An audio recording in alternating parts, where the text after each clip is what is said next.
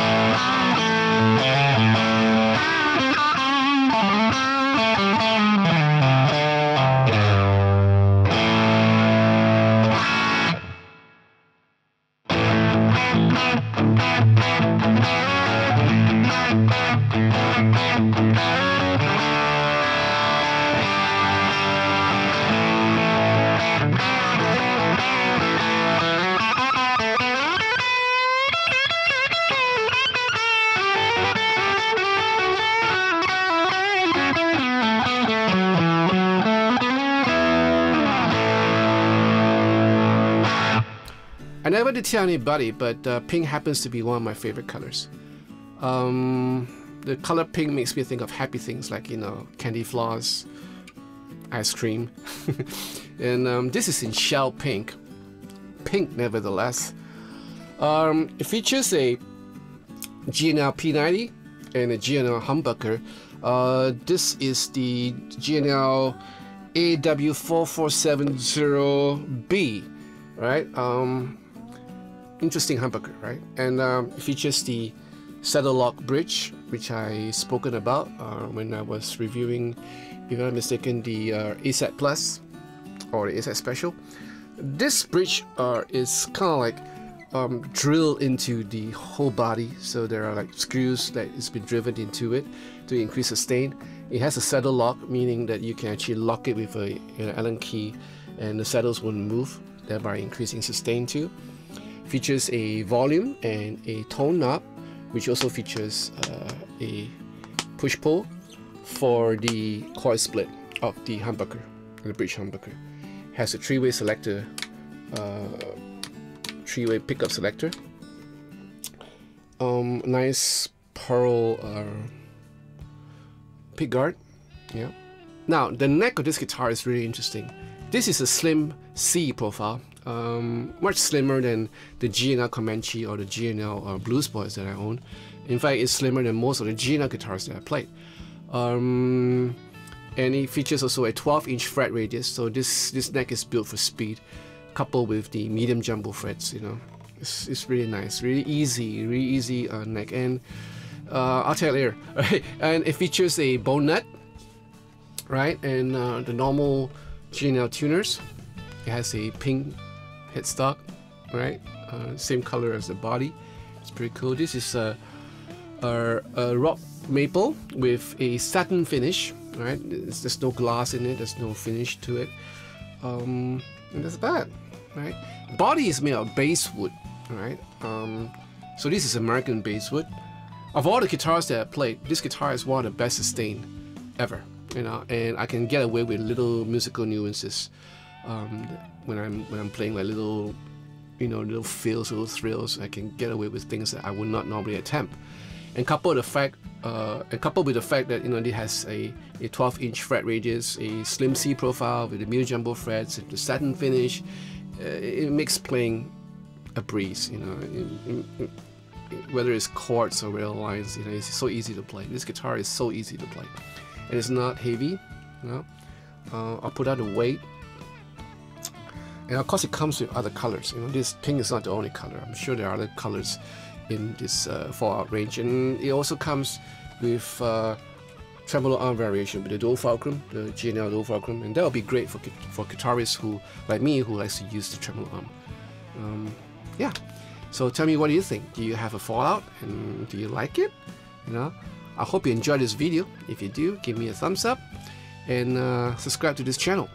You know, and I'll see you again. I'll see you again real soon with another video of another G&L guitar that I have right now.